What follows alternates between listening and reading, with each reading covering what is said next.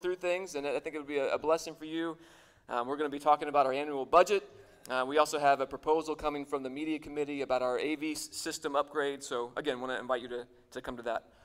We have a softball game this Friday at Lynn Park, 6:15, and I know Britton and company would love to see you out there. Our team is 50-50, so we're just right now blessing the other teams by giving them some free wins, but it's been a lot of fun, so I want to invite you to come to that Friday, 6:15.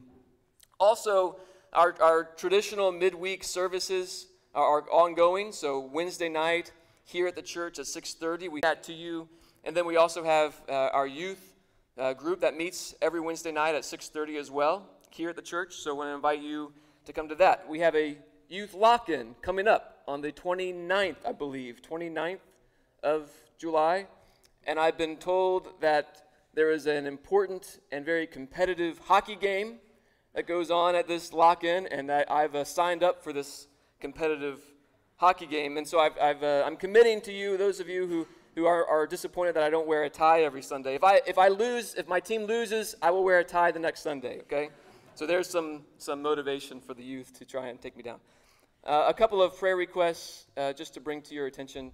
Dan Hadlock, who's been attending for the last couple of months, and his wife, Dan has had recently, I believe it was Friday, he was out of town and he had some faint feelings and he eventually fainted, and they took him to the hospital, to the ER, and found something wrong with his heart, and so he had a stent put in, I believe yesterday. He's still in the hospital today, so be lifting up Dan and his wife, Jeannie Tail, and so I want to just ask you to lift her up as well. I think that's all the announcements I have. Did I miss anything? Okay, well, at this time, I want to invite you to go to the Lord in prayer while the music plays as we prepare our hearts for worship and reflect on our great God. Let's go to the Lord in prayer.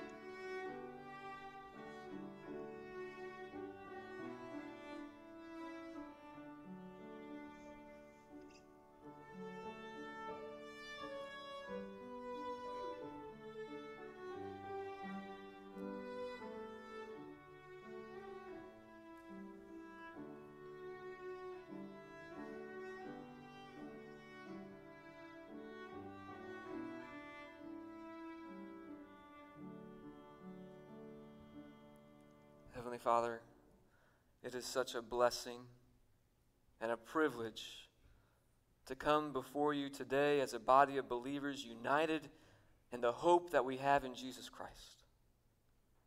Lord, we confess that throughout the week we are so distracted oftentimes by the many things that tug at our hearts, but Lord, you are our hope. The Bible says, "Whom have I in heaven but you? And beside you I desire nothing on earth. My flesh and my heart may fail, but God is the strength of my heart and my portion forever." So Lord, let that be the call of our heart this morning. And as we open your word, we study, we ask that you would speak to our hearts. And let us fall more in love with you today for the glory of Christ. In your name we pray, in Jesus' name. Amen. This time I want to invite the new members to come forward. There's a time in your program here. We've been having a number of new members go through our new members class, and they want to join our church. I've been meeting with them and just excited to commend them to you. So will Bob and Cindy Glasgow, will you come forward? Will the Perez's, will you come forward, please? We also have Bill Payne would like to join our church. You can just line up here, it's fine, or wherever you'd like to stand. Bill Payne would also like to join our church fellowship. And we're excited for each one of these to be welcomed into our body. I've had the privilege of speaking with each one here over the last few weeks and just getting to know them better and to hear their testimony about how God is working in their hearts and has worked in their lives. And so it's just been so encouraging getting to know them. And so I'll go through Pastor Bob here and Cindy. They're my in-laws, if you didn't know that already. And so I'm excited for them to be joining. I don't know why you would want to join this church. I'm kidding. Of course I know why, but I'm glad that I haven't scared you away. We're so, again, just delighted for you to join. This church, actually, for those of you who didn't know, has ordained Pastor Bob as a Baptist pastor. This was probably 7 or 8 years ago. And so he's an ordained minister. And again, just excited to have them. And the Perez family, you know them. You've been blessed by them already through their just faithful service and leading us in worship and song. And so we're just, again, just delighted to be welcoming them. I'm going to try and get the names right here. We have Willie and Julie and Joey, and Willie Jr., and Susie, and Sophie and Nancy. I think I got that right. All right. Yeah.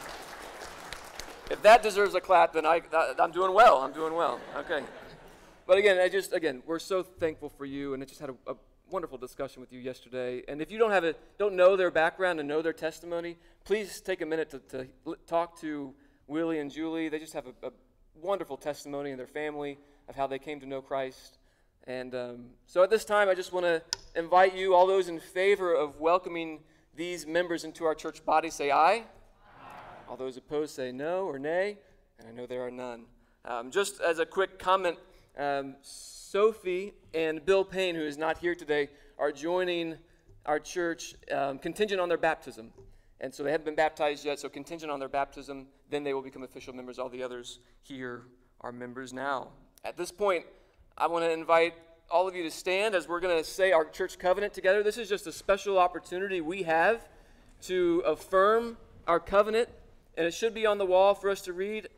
I have not memorized it, and I hope that you have not either, but we should be reading these. So I just want to go through this again, just an opportunity for you to reaffirm the covenant that we're making together and with the Lord. So let's read this responsively together.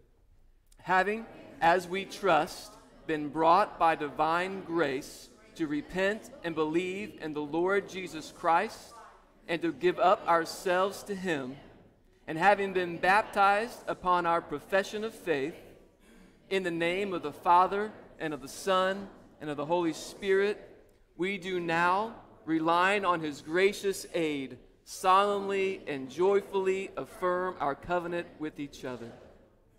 We will work and pray for the unity of the Spirit and the bond of peace.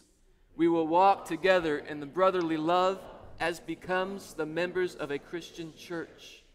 Exercise an affectionate care and watchfulness over each other, and faithfully admonish and entreat one another as occasion may require. We will not forsake the assembly of ourselves together, nor neglect to pray for ourselves and others. We will endeavor to bring up such as many at any time may be under our care in the nurture and admonition of the Lord, and by a pure and loving example to seek the salvation of our family and friends. We will rejoice at each other's happiness and endeavor with tenderness and sympathy to bear each other's burdens and sorrows. We will seek, by divine aid, to live carefully in the world, denying ungodliness and worldly lusts, and remembering that as we have been voluntarily buried by baptism and raised again from the symbolic grave, so there is on us a special obligation now to lead a new and holy life. We will work together for the continuance of a faithful evangelical ministry in this church as we sustain its worship, ordinances, discipline, and doctrines. We will contribute cheerfully and regularly to the support of the ministry, the expenses of the church, the relief of the poor, the spread of the gospel through all nations. We will, when we move from this place as soon as possible, get involved with some other church where we can carry out the spirit of this covenant and the principles of God's word. May the grace of the Lord Jesus Christ and the love of God and the fellowship of the Holy Spirit be with us all. Amen. Amen. I want to invite you to remain standing and the musicians to take their places as we begin and continue to worship in song. One other thing that I want to make note to you about our new members, they all affirm our statement of faith, and so you should know that. And also, as I mentioned, Pastor Bob is a pastor. Well, Pastor Willie is also a pastor, and so we're welcoming 2 ordained ministers into our fellowship, which is another just great sign of God's grace to our church. So let's continue to worship in song.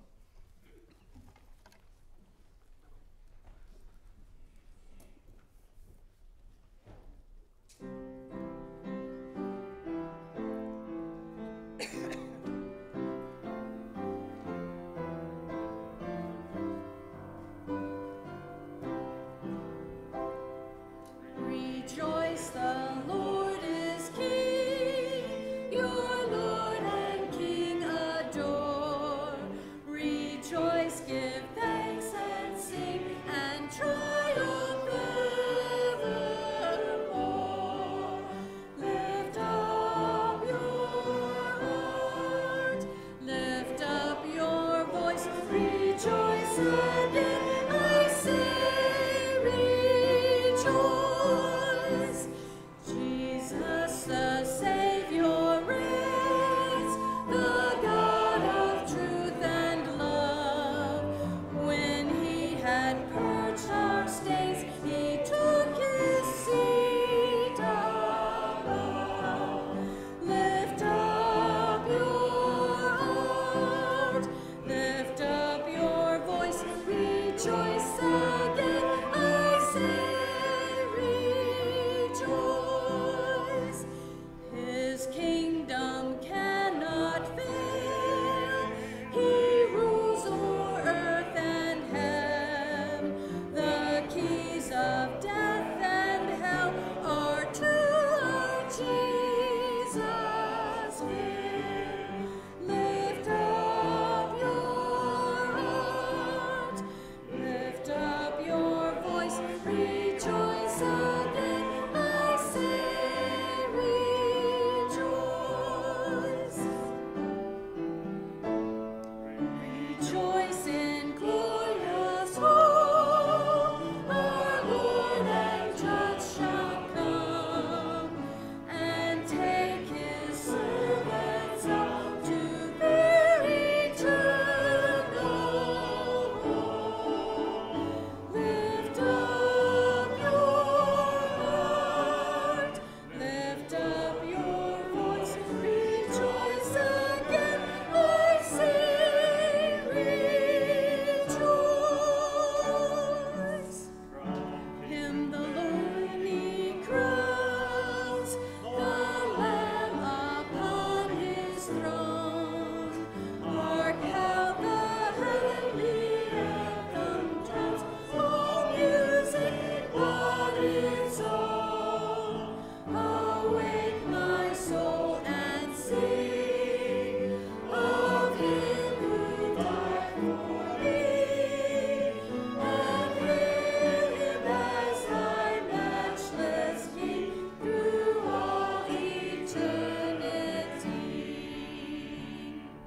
Crown him the Lord of life, who triumphed o'er the grave, and rose victorious in the strife for those he came to save. His glories now we sing, who died and rose on high, who died eternal life to bring, and lives that death may die. Crown him the Lord of peace, whose power a scepter sways. From pole to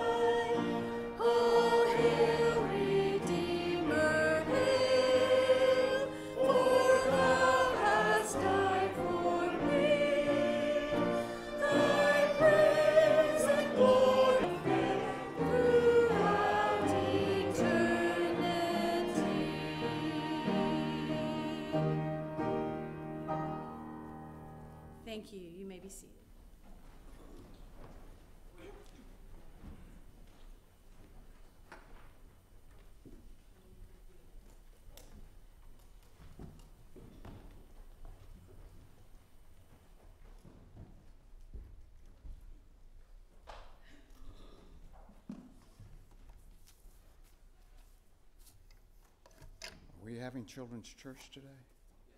When is that? Not yet. Okay. I saw the note. When is that from? Pastor Jason has asked me to read a passage out of the Old Testament book of Micah. Micah chapter 5, the first 4 verses, and then to lead us in prayer. I'm reading out of the New American Standard, Micah chapter 5, verses 1 through 4. Now muster yourselves in troops, daughter of troops. They have laid siege against us. With a rod they will smite the judge of Israel on the cheek.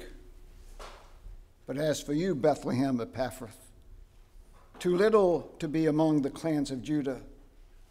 From you one will go forth for me to be ruler in Israel. His goings forth are from long ago, from the days of eternity. Therefore he will give them up until the time when she who is in labor has borne a child. Then the remainder of his brethren will return to the sons of Israel.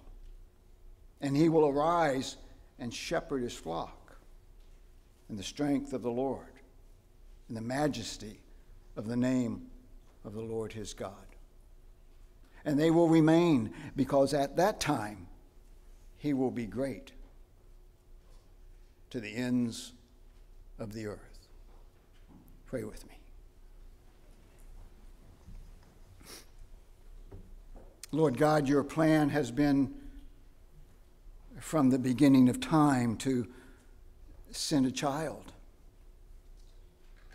to be the Savior of your people, to be the Savior of the world, to be King. And through this child, the Messiah, your majesty, your power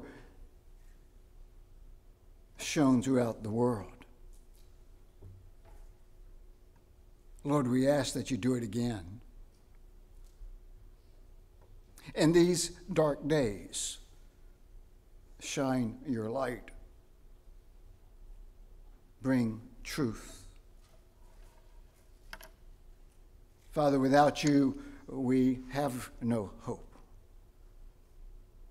We're a broken world,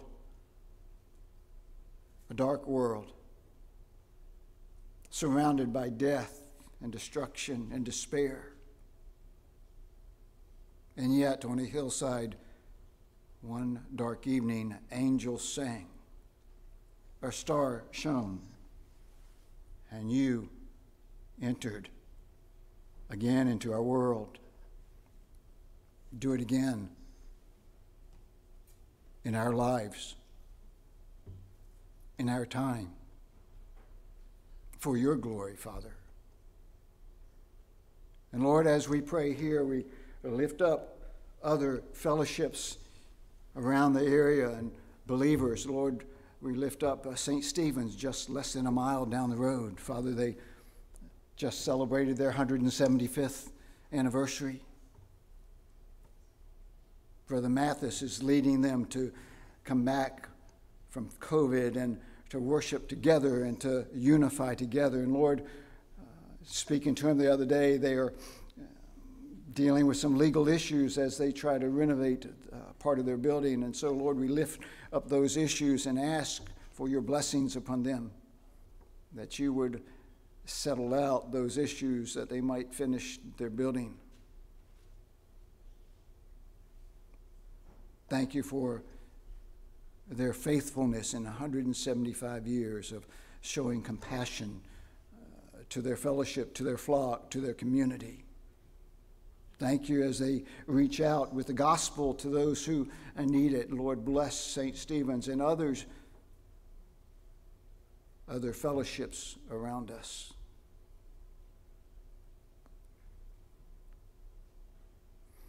Lord, we lift up Mountain View Community Church and cars, reaching out to addicts in a Christian manner and drawing them to truth, that they might live free of addictions as they follow you, the truth. Thank you, Father, for Pastor Mark's vision of cars. And Lord, you know there have been some changing in direction, and they're now meeting in about 7 different locations monthly and weekly to encourage those with addictions. Lord, we ask that you bless those times. We think about missions not only here, and ministries not only here, but around the world. And Father, Persecution Project is located, the roots are located here in Culpeper, and we lift up Ed Lyons and Brad Phillips, who go to Sudan, one of the most dangerous places in the world today, where Christian villages are being bombed and believers murdered.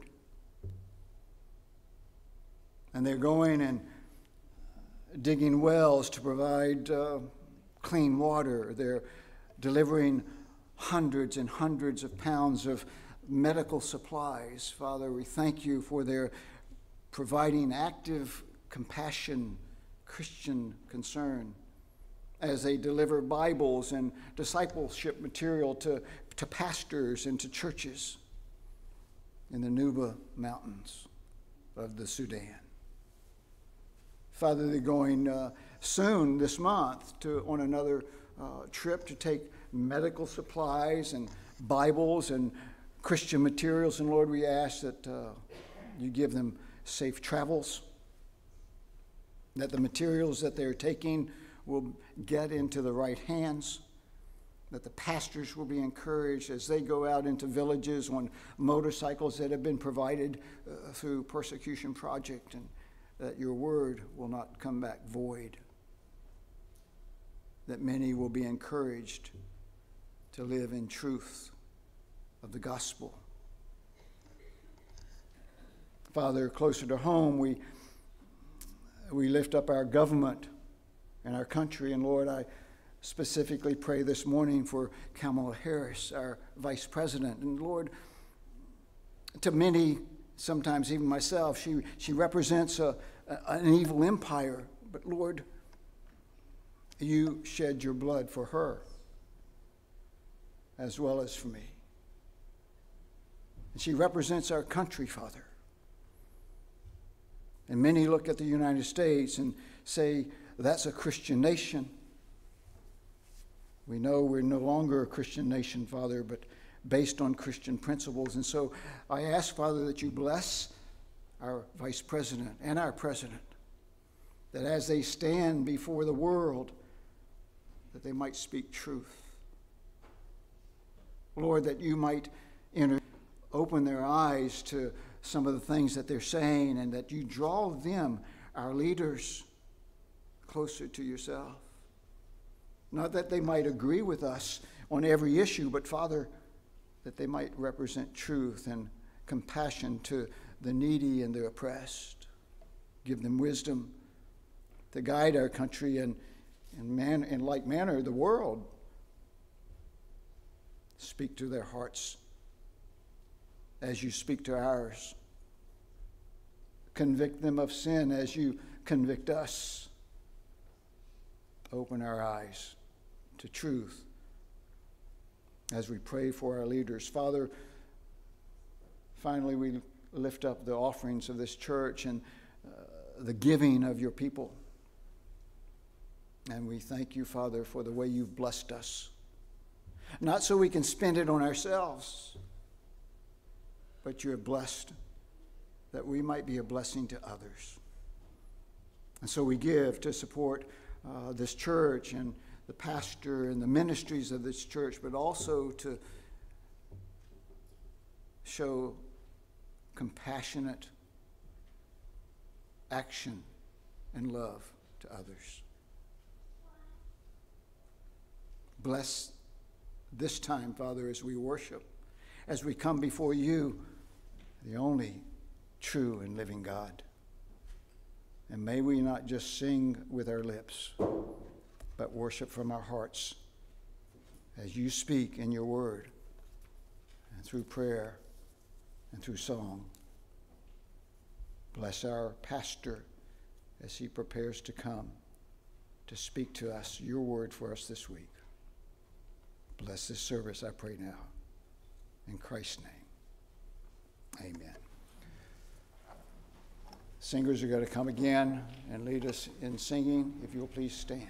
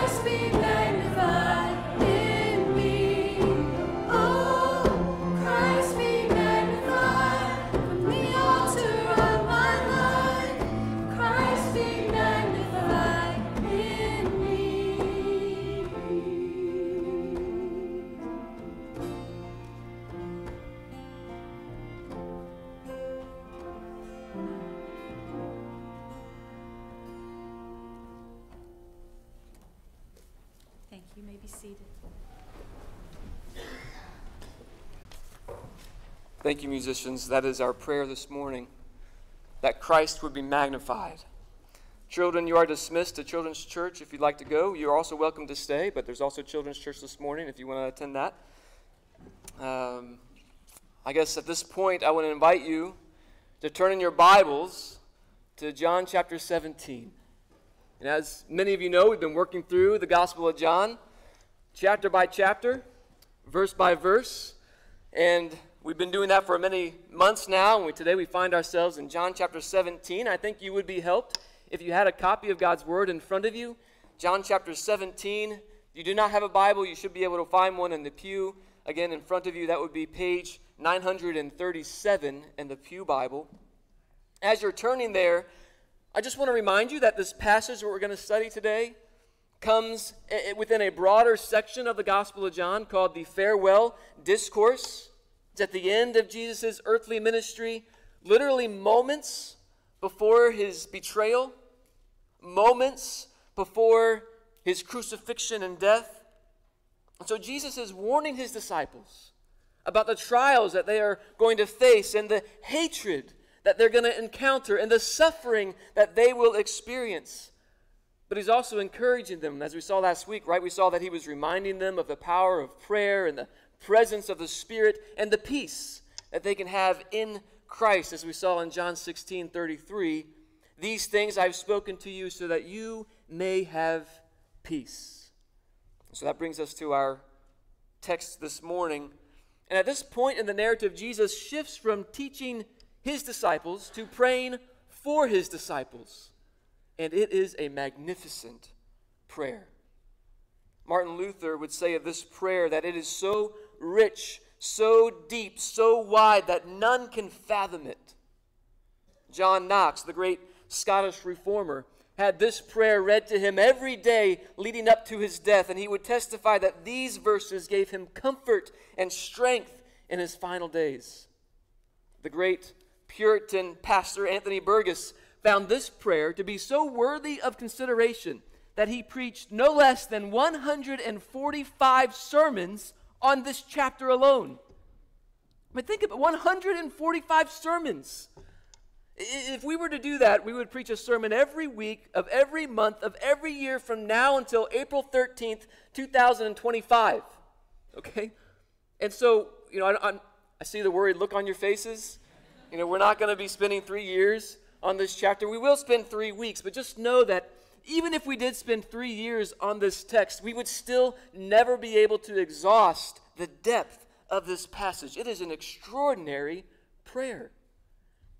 And I think one of the reasons why this prayer is so valuable for us is because the reality is, if you really want to understand a man, you want to see what's in his heart, you want to truly understand his deepest and most intimate desires, watch him pray. And I think that principle is important for us. It's instructive for us, right? I mean, if we just paid a little bit more attention to how we prayed, we'd probably learn a lot about our own hearts. But here is a window into the deepest thoughts and most fervent desires of our Lord and Savior Jesus Christ. One pastor described it as the stethoscope by which we can hear our Savior's heartbeat. Truly, these are sacred moments between God the Son and God the Father. And so with that context, let's read these first 5 verses. John chapter 17. Hear now the word of God. Jesus spoke these things, and lifting up his eyes to heaven, he said, Father, the hour has come. Glorify your Son, that the Son may glorify you, even as you gave him authority over all flesh, that to all whom you have given him, he may give eternal life. And this is eternal life, that they may know you, the only true God, and Jesus Christ, whom you have sent. I glorified you on earth, having accomplished the work which you have given me to do. Now, Father, glorify me together with yourself, with the glory which I had with you before the world was. Heavenly Father, Lord, I come before you as your servant, and I feel completely unworthy to proclaim this message. I pray that you would receive all of the glory this morning, that I would be stepping out of the way and that you would speak through me, and that we would be awestruck once again by your majesty and your power and your authority and the glory of your Son, Jesus Christ, this morning. And I pray these things in Jesus' name. Amen. In the late 19th century, a few American Christians were traveling to London on vacation. And their friends who were not going with them said, well, if you're going to London at this time, you have to go and hear the two great preachers in London, Joseph Parker and Charles Spurgeon.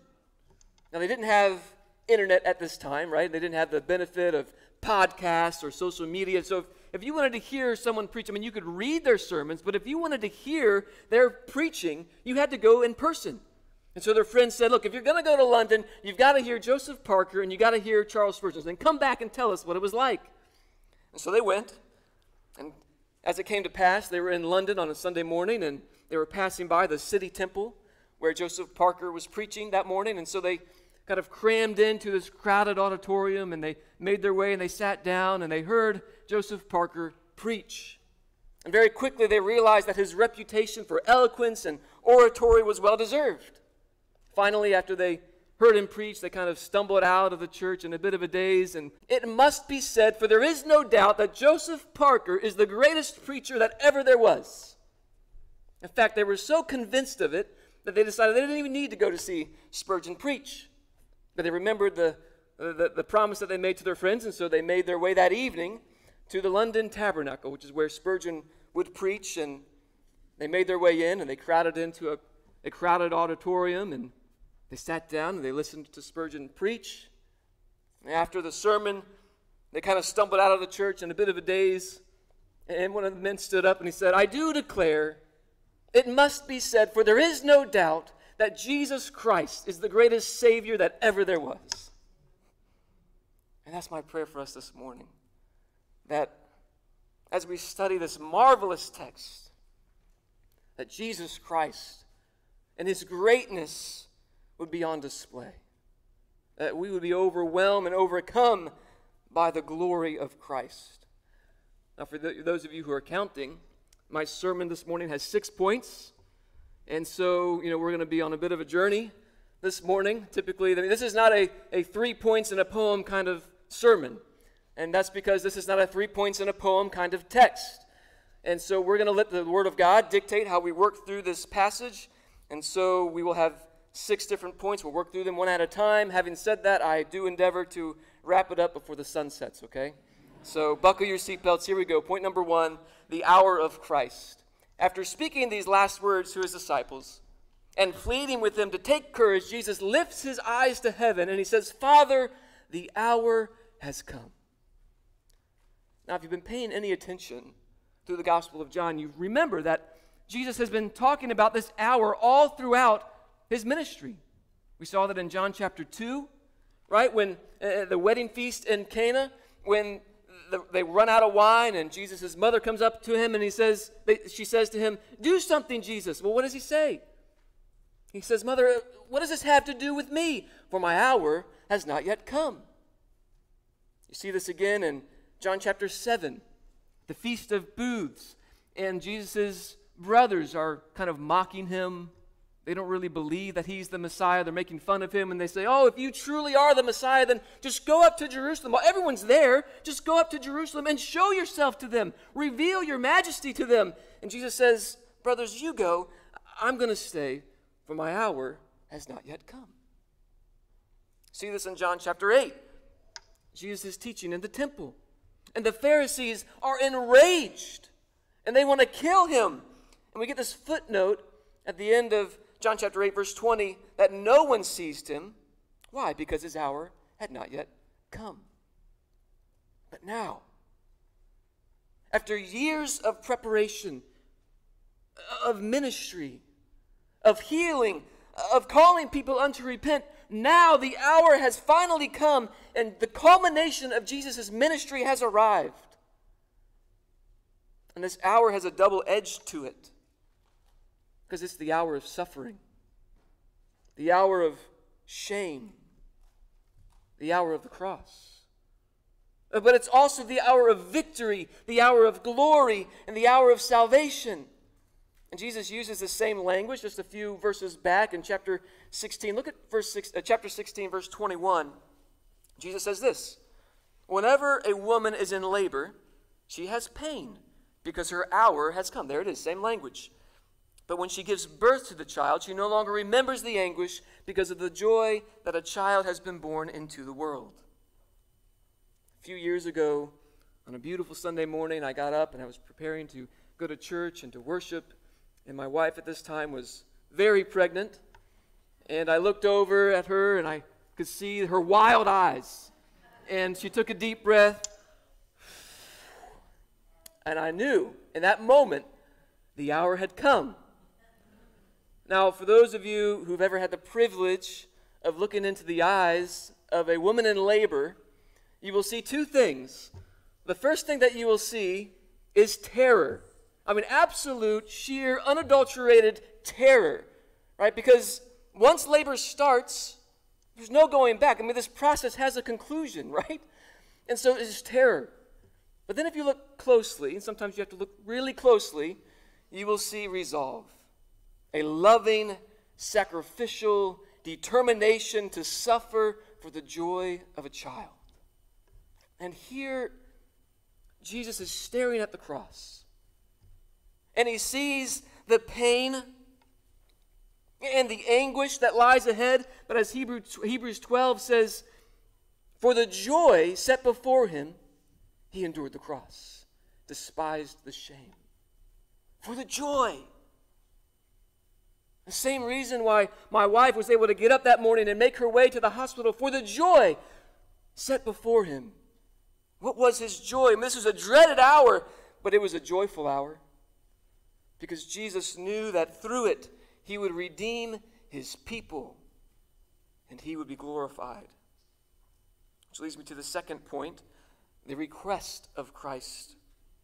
In our text today, there's only really one prayer. There's one request that Jesus makes. Now, there's others that we'll see later on in John chapter 17, but here there's only one, and it is, "Father, the hour has come. Glorify your Son, that the Son may glorify you." Glorify your Son. That was his request. Now, for those of us who are human, it sounds a bit selfish, right? I mean, glorify me. But for Christ, this is not a selfish request. It's not a selfish request for two reasons. Number one, it's not selfish because Jesus understands what most of us don't. When we seek our glory, we do it at the expense of God's. But when Jesus seeks his glory, it's not at the expense of God's, but rather in order to glorify the Father. He says, "Father, glorify me." Why? That the Son may glorify you. Listen, God the Father's splendor is on display when he brings about the death of his own Son for the salvation of unworthy sinners. It is glorious. God, glorify me, that I may glorify you.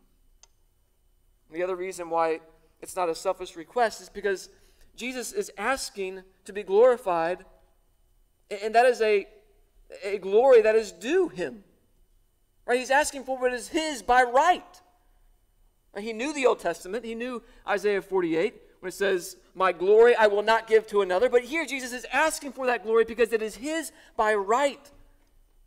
We read in Philippians 2, even though he existed in the form of God, he did not regard equality with God as a thing to be grasped, but what did he do? He emptied himself and took on the form of a bondservant and became like man, and he humbled himself to death, even death on a cross.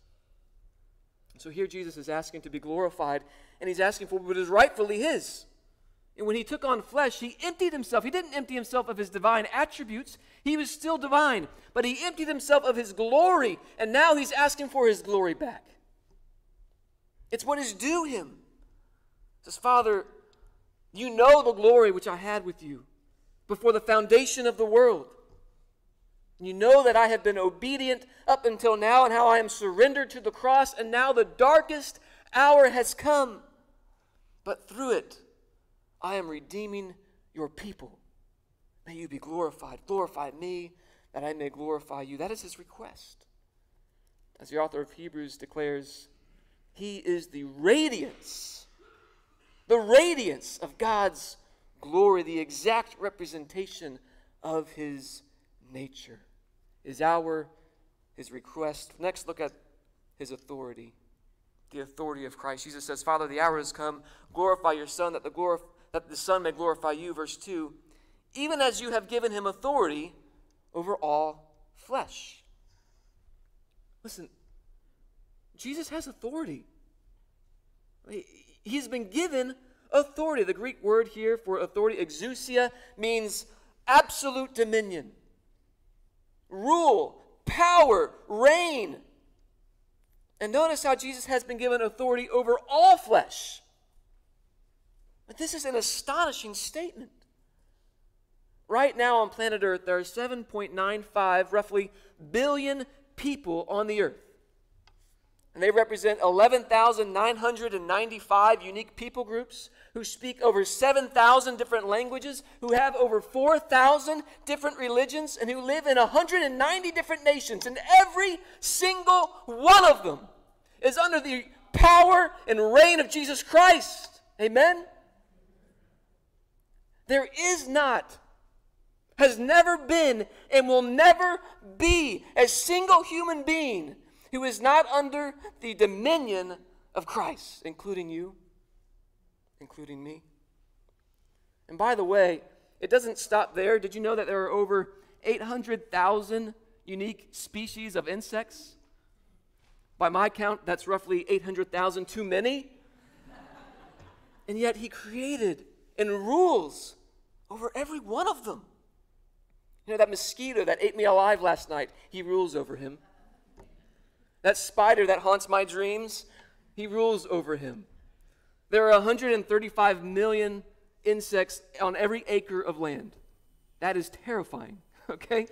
And if you multiply that by the 37 billion acres of land that cover planet Earth, that makes a number of insects that you can't even fathom, and yet he rules them. There are 200 billion stars in the Milky Way galaxy. And it is just one galaxy of billions of galaxies. And he rules every one of them. Abraham Kuyper, the famous pastor, theologian, and prime minister of the Netherlands, said in his 1880 inaugural election address, "There is not a square inch in this whole domain of our human existence over which Christ does not cry, 'Mine.' Mine. You are his." And please understand, church, the only distinction is made between those who recognize his authority and submit to it and those who don't. But he rules nonetheless. The Bible makes it exceedingly clear that whenever we don't acknowledge and submit to his reign, we're acting like beasts. And we see this picture in Daniel chapter 4, the King Nebuchadnezzar, he's really the ruler of the most powerful nation on planet Earth at that time, and he's walking out of his royal palace, on the roof of his palace, and he looks and he says these words, "Is this not Babylon the Great, which I myself have built as a royal residence by my might and my power and my glory and my majesty?" And immediately, while words were still in his mouth, he's cast down to the ground and begins eating the grass like a cow. And his nails grow like claws, and his hair grows like feathers, and he begins walking around on all fours like a beast of the field. And I think that picture, this is the king of all the known nations at this time, and he was the most powerful man on earth. And his very image would have been repulsive, and the stench of his odor. And I think this is what we look like when we reject the reign of Christ. We look like animals. We're acting like beasts because everything that exists exists for Christ. He has absolute authority. So the question is, are you every day waking up, every morning, surrendering your time, your talents, your energy, your money, your thought life, your entertainment, your hobbies, all of it, surrendering to Christ and to his reign? For he will have the glory. Or are you acting more like a beast of the fields? He has authority over all flesh. And this authority is purposeful. Look at the text. Look at verse 2. Even as you gave him authority over all flesh, why does he have authority? That to all whom you have given him, he may give eternal life. It's the fourth point. The gift of Christ. His authority is purposeful. It has kind intentions. This is not an authority that wants to hold you down and oppress you. It's an authority that wants to free you. It's not an authority that destroys. It's an authority that builds, that does not take life. It gives life. Do not naturally go together. Life and eternal. All you have to do is look around you, and you'll see that everything that lives dies. Now, this is not just true of humanity, but if you just look at the flowers or the trees or the birds or the animals, the fish, everything, if it has life, it eventually dies. It doesn't matter how rich you are, how smart you are, how powerful you are, how beautiful you are. Church, may we be overwhelmed this morning by this glorious truth. It's been said that the one who contemplates little of the hope to come will be shaped little by it. May we be shaped much by it. And this is eternal life. Verse 3, that they may know you, the only true God, and the Jesus Christ whom you have sent. Listen, the glory of eternal life is not so much that it is life everlasting, but it is in knowing the everlasting one. We know this. Immortality without God, that's the definition of hell. But life, eternal life, knowing God, knowing Christ. The hour of Christ, the request of Christ, the authority of Christ, the gift of Christ. Very quickly, let's look at the work of Christ. Verse 4, I glorify you on the earth. Listen, having accomplished the work which you have given me to do. Isn't that interesting? That Jesus speaks of his work on earth as having been already accomplished. And we know all throughout his ministry he was about his work, even from very young age, right? When he was 12 and his family, they go to Jerusalem and somehow they lose Jesus, right? Wouldn't you like to have that on your conscience? You lost the Son of God. They lost him in Jerusalem for 3 days. They're looking for him. And what does he say when they find him? Didn't you know that I would be about my Father's business? He was about his Father's work. He was surrendered to him. He was so surrendered to the work of the cross that it was as good as complete. He uses the word teleosis in the Greek, which is the same root for the word that he uses on the cross, tetelestai. It is finished. It is complete. No other sacrifice for sin is necessary. This is our confidence, Christian. You know, when Satan tempts you to despair, when I'm reminded of my wretched life, when I'm suffering here on earth, when my faith falters, where will I turn? Will I feel good about myself when I obtain worldly treasures? When I reflect on my own self-righteousness? Or feel good about my faith? No. I'll tell you where I'll turn. I'll turn to the completed work of Christ on the cross. It is finished.